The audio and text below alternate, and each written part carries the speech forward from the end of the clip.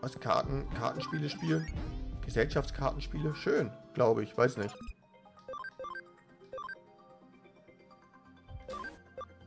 Habe ich schon gesagt, dass mir furchtbar warm ist? Dass ich gerade voll eingehe?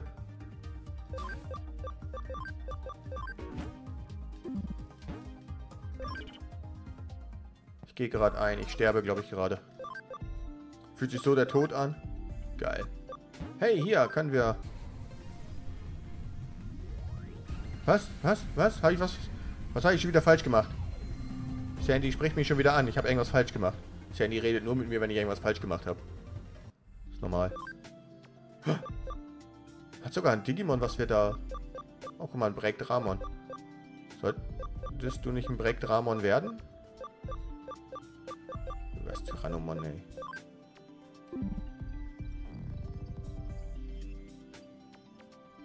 Lobmon.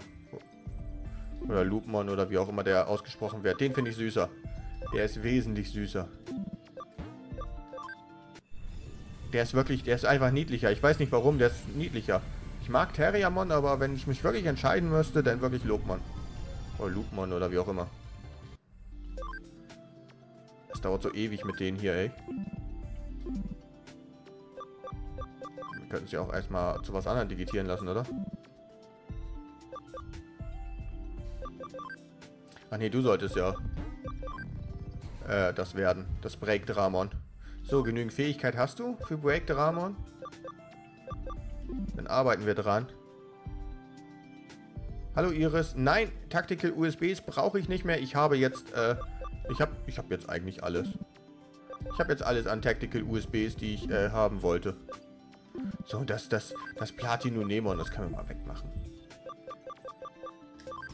So.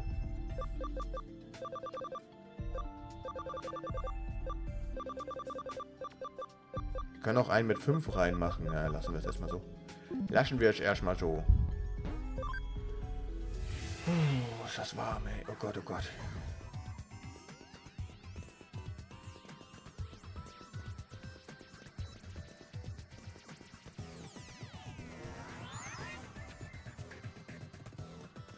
Nee, wir haben jetzt, glaube ich, jetzt hat auf jeden Fall jedes der Digimon, die wir jetzt zum Leveln nutzen, Tactical USBs. Also, wir brauchen wirklich keine. Und das ist echt cool, dass alle jetzt das haben. Ich freue mich.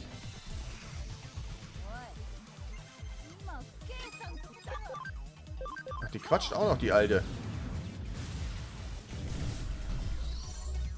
Wie man sieht, wir kriegen jetzt richtig viel EXP. 53.000, geil. Alter, Mutpunkt D. Haben wir nicht noch ganz viele Mutpunkte A bekommen? Huch, aufpassen. Ja, mach Machtsturm weg. Gott, du lernst einfach zu viel. Romy ist cool. Romy ist auch etwas, was ich kann. Zumindest damals, in meiner Jugend.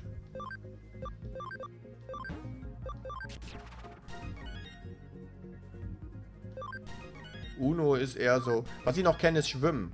Gut, wobei, ich glaube, das gibt es auch unter anderen Namen. Ich kenne es unter Schwimmen. Ich weiß nicht, unter welchen anderen Namen das noch gibt, aber gut.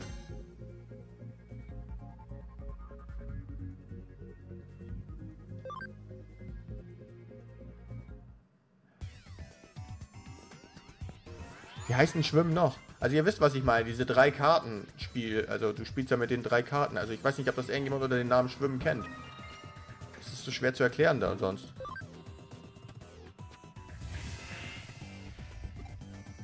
Ein Warp-Punkt. Warp. Können wir eigentlich noch mal ganz kurz.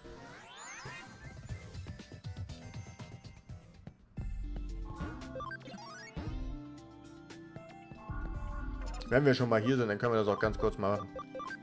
Vor allem mit Schön und so, der muss ja sowieso. Mach mal Gilmon bitte.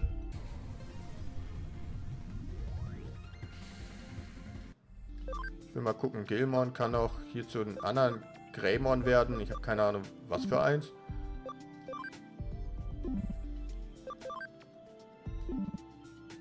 Ja gut, der Rest ist ja alles, ne? Ja, ich weiß nicht, Sandy, ich glaube Knack. Ich kenne das nur unter dem Namen Schwimmen. Nee, nicht Blackjack, sondern... Es ist schwierig zu erklären. Dieses... Ja, stimmt, Loosemon müssen wir auch noch machen mit Zelda. Du hast halt da 3 Karten. Jeder Spieler hat 3 Karten. 3 Karten liegen in der Mitte und du musst versuchen, 31 zu bekommen. Und du kannst ja die Karten immer so austauschen.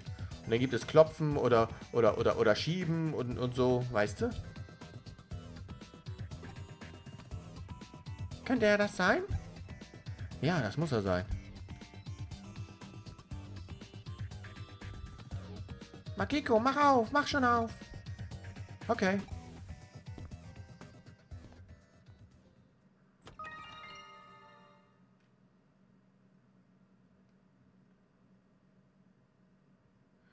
Was? Da ist nichts drin. Hä? Eine Falle. Nicht zu fassen, dass ich darauf reingefallen bin.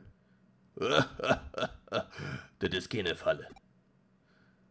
Weil es nie einen Schatz gegeben hat. Hä? Wer bist du? Dort drüben.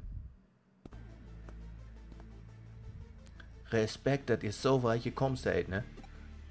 Euer Einsatz verdient Applaus, aber ich kann mich nicht erinnern, dich eingeladen zu haben, Kommissar Date. Bist du das mysteriöse Cybergesicht? Wie kannst du hier sein? Du solltest in Haft sitzen. Es sei denn... Ganz recht. Freue mich, dich kennenzulernen. Ich bin das wahre, mysteriöse Cybergesicht. Die Person, die ihr verhaftet habt, ist nichts als eine Ablenkung. Wir haben Plätze getauscht, als Kommissar Matayoshi mich gerade festnehmen wollte. Darum hat er also keinen unserer Fragen beantwortet. Ist Kommissar Matayoshi nicht hier? Ich dachte, der Shinjuku Matagi wäre der Einzige, der in der Lage wäre, den Code zu knacken, den ich meinem Stellvertreter gegeben habe. All das hier ist also eine Falle für ihn. Was führst du im Schilde? Hör auf damit, die Polizei zu verspotten. Wir haben Wichtigeres zu tun. Verspotten? Das ist nicht das, was ich erreichen will. Eigentlich sogar das Gegenteil.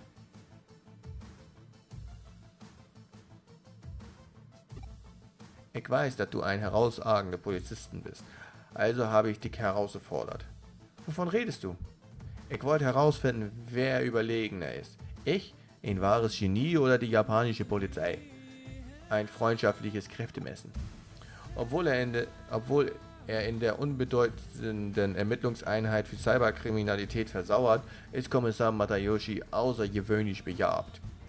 Sein beispielloses Netzwerk an Kontakten und sein unerschütterlicher Gerechtigkeitssinn machen ihn zu einem einzig würdigen Widersacher. Darum wollte ich ihn hier einladen und ihm persönlich Hallo sagen. Deine Fähigkeiten lassen zu wünschen übrig, Kommissar Date. Halt die Klappe. Ich werde nicht zulassen, dass du Makiko so beleidigst. Du? Sie hat mir geholfen, als ich in der Klemme steckte. Ich habe Angst vor Menschen und niemand wollte mir zuhören, bis auf sie. Wenn du sie beleidigst, wirst du es bereuen. Ah! Was? Es digitiert. Oh oh. Oh oh. Naja, gut. Oh, ist das süß. Sieh mal eine an. Was zur Hölle ist das denn? Loopmon ist auf einmal riesengroß. Das kann nichts Gutes bedeuten. Verwandle dich zurück. Digitation? Dabei werden Digimon stärker, indem sie auf die Gefühle ihres Partners reagieren? Ist es mein Partner? Ja, Makiko. Ich bin Antalyamon. Ich bin stärker geworden, damit ich dir für deine gute Tat danken kann. Schnappen wir ihn uns. Ja, ich weiß nicht, was genau los ist, aber das klingt gut. Wir brauchen Matayoshis Hilfe nicht. Wir können ihn selbst ausschalten. Du hast solch starkes Vertrauen in deine Fähigkeiten. Du bist deine Karriere leider hinaufgestürmt, aber dann hast du deine Aussichten für einen Wechsel in die Einheit für Cyberkriminalität geopfert. Und alles nur, damit du dich bei Kommissar Matayoshi für einen Gefallen revanchieren konntest? Deine Loyalität ist bewundernswert. Nee, Antalyamon oder wie der heißt. Antalyamon. Der heißt Antalyamon. Das ist irgendwie... Das ist schon nicht mehr süß. Du hast deine Hausaufgaben gemacht. Natürlich, es ist grundlegend, seinen Feind zu kennen. Allerdings ist es immer noch zu früh, um zu bestimmen, ob du würdig bist, meinem nächsten Gegnerin nach dem Shinjuku Matagi zu werden. Vielleicht sollte ich gegen dich kämpfen und herausfinden, ob du eines Tages eine würdige Widersacherin abgeben wirst. Oder mit mir hast du dich gründlich übernommen. Keist, Antayamon, lass dich nicht entkommen. Warum muss ich denn das machen? Wir werden dich für Matayoshi zur Strecke bringen. Du kannst dir viel ersparen, wenn du dich ergibst und einfach mitkommst. Na, was hat denn der? Hoffentlich irgendwas Cooles. Naja, ist jetzt nicht so cool, aber...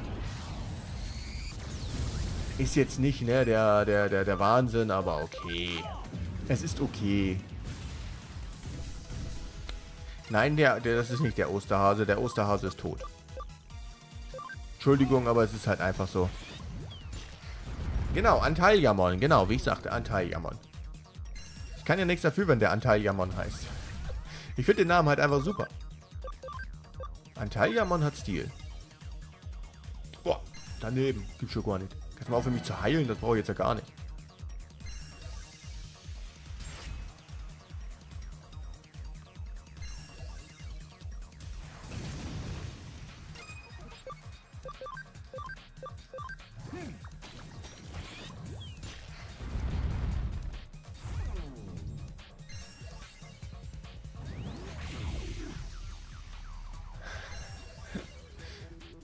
Guck, Digimon Tamers. Warte mal, müsste ich doch eigentlich sogar kennen, wie der ausgesprochen wird. Weil Digimon Tamers kenne ich. Ich habe keine Erinnerung daran. Ich kenne ihn jetzt wirklich nur noch unter dem Namen Antayamon, weil ich mir irgendwann so eingeprägt habe, dass er Antayamon heißt. Alles, was ich nicht aussprechen kann, kriegt einen eigenen Namen. Das ist normal.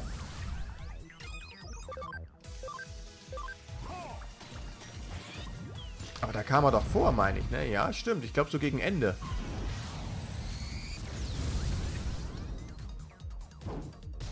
Voll Puma-mäßig.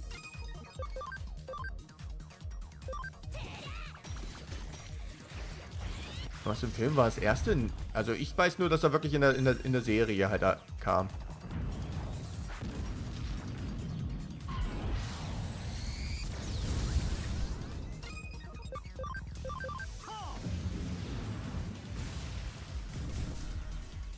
Okay, wir haben sie gleich, sind gleich alle tot. Okay, es dauert aber trotzdem.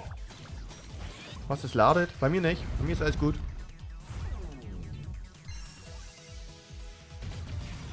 Süß. Seine Niedlichkeitsattacken.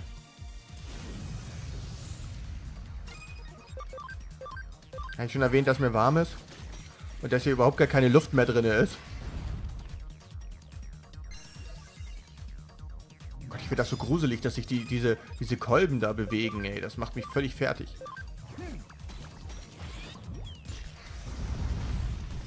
Ja, genau, von der kleinen Schwester. Genau, stimmt. Stimmt.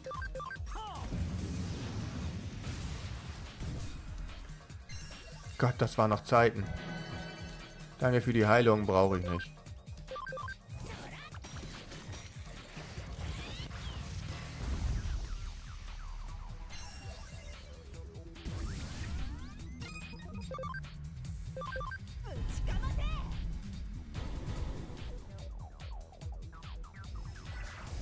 Was macht die denn da? Ich habe noch nie die Spezialtechnik von ihr gesehen, von Antayamon. Oh, der macht so niedliche Attacken, ey. Was? Das sagte ich schon mal? Ja, das kann gar nicht sein.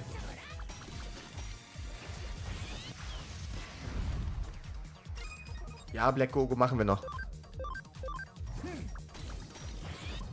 Was? Zieh dich aus? Was? Nein. Wer sagt, dass ich denn überhaupt was anhabe? Normalerweise rede ich immer nur nackt mit euch. Das ist halt normal. Das brauche ich für mein persönliches Empfinden.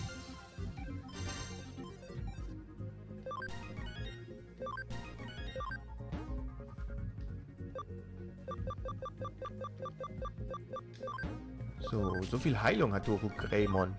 Oh, ihr nervt mich langsam. Ihr, dein Reiznetz da, oder Reißnetz.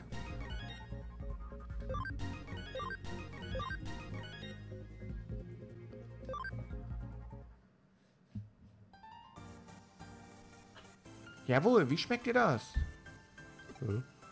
Ich schätze, hier sind wir fertig. Den Freund hier ist äußerst beeindruckend. Weil du bemerkt hast, dass ich mich stark wie du bemerkt hast, dass ich mich stark zurückgehalten... Was? Habe ich mich stark zurückgehalten, aber das war nur die erste Runde. Meine Güte, ich muss richtig reden. Was?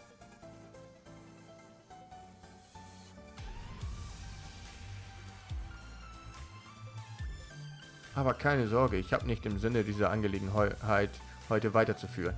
Ich kann deine Fähigkeiten jetzt gut abschätzen. Und es scheint, als wäre der Gast eingetroffen, den ich erwartet hatte. Hä?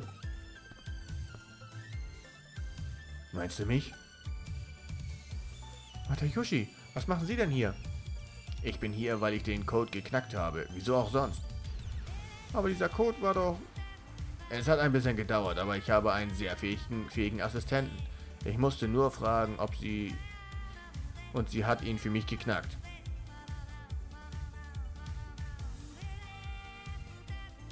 Was, ich schäme mich für meinen Körper? Nein, eigentlich nicht. Also ganz ehrlich, eigentlich nicht. Eigentlich schäme ich mich nicht für meinen Körper. Man sollte sich auch nie für seinen Körper oder seinen Charakter schämen. Nie. Deine mysteriöse Partnerin, die Ermittlerin in Nakano? Danke für die Einladung. Es ist mir eine Ehre, dich kennenzulernen. Du wirkst nicht überrascht, mich zu sehen. Ich vermute, dir ist klar geworden, dass das mysteriöse Cybergesicht in deiner Zelle ein Platzhalter ist. In der Tat. Wie? Bitte verrate es mir, damit ich daraus lernen kann. Es war einfach. Ermittlungsinstinkt. Du bist echt ein Original. Letztes Mal hast du mich reingelegt, aber dieses Mal werde ich dich hochnehmen. Dieser Ort wurde von außen gehackt. Es gibt keine Fluchtmöglichkeit. Das macht mir keine Sorgen. Ich habe diverse Fluchtwege. Was?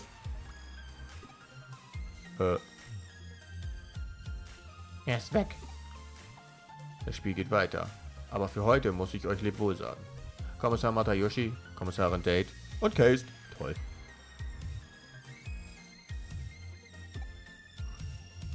Ihr seid wirklich Rivalen. Heute war ein äußerst aufschlussreicher Tag. Bis zum nächsten Mal. Wir dürfen ihn nicht entkommen lassen. Er muss hier irgendwo sein. Ich werde ihn finden.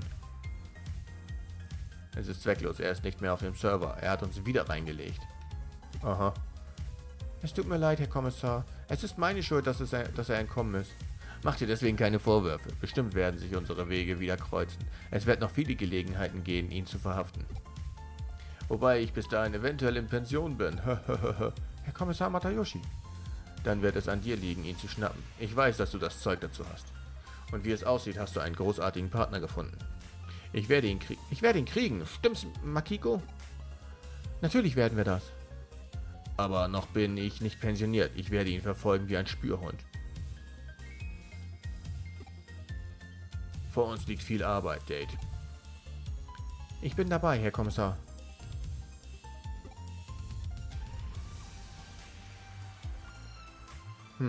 Was es mit dem Code auf sich hat? Der Hinweis war Matayoshis Partner. Ich hatte vor langer Zeit einen Partner. Sein Name war das Passwort. Er weiß so viel über sie. Wer ist er? Ich habe ehrlich keine Ahnung. Vielleicht ein Hacker-Genie oder ein verkorkster Freak, dem es Spaß macht, die Polizei zu ärgern.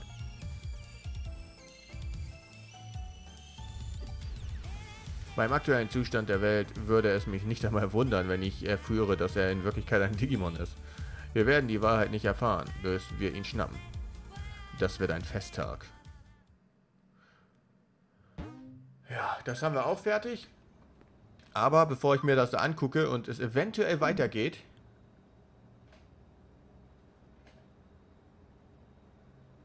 machen wir jetzt Feierabend.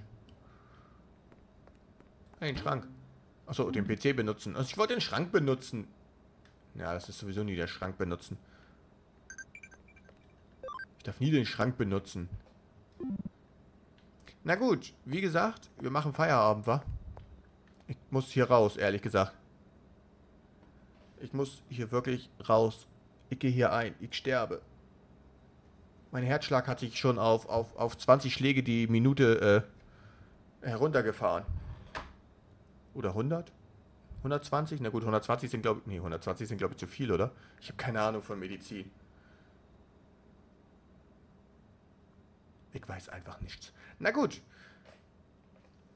Ich mache jetzt Feierabend, ne? Ich hoffe... Ja, beim nächsten Mal leveln wir wieder, ne? Und mal sehen, was wir hier dann... Was wir hier für Digimons noch so und so, ne? Da müssen wir mal gucken. Wir gucken auf jeden Fall mal, ne? Ich verabschiede mich jetzt erstmal von euch. Ich hoffe, wir sehen uns beim nächsten Mal Digimon wieder. Oder beim nächsten Mal... Willst du nach Namine wegen Schrank? Ja, nee. Ich wollte einfach nur in den Schrank. Normalerweise halte ich mich immer in Schränken auf. Einfach nur, um die Leute außerhalb zu stalken. Ich gucke immer so durch den Schlitz und atme so ganz hart so.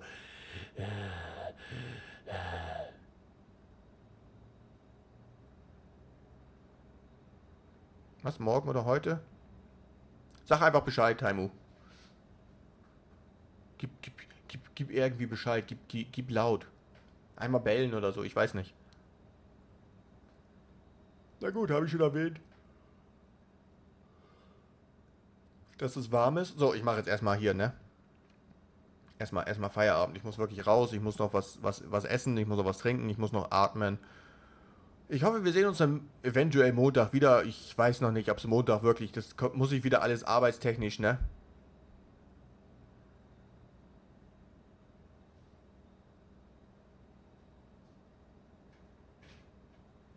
Das ist dann arbeitstechnisch... Ah, es kommt irgendwas rein. So, das ist dann arbeitstechnisch... weiß ich nicht, ob das klappt. Wie gesagt, Montag... Müsst ihr euch überraschen lassen. Ob wir Persona 5 spielen, müsst ihr euch überraschen lassen. Was willst du? Hilfe! Ah, ja. Sandy hat mich misshandelt. So, gute Nacht euch. Bis zum nächsten Mal. Auf Wiedersehen und ciao. Aua! Tschüss.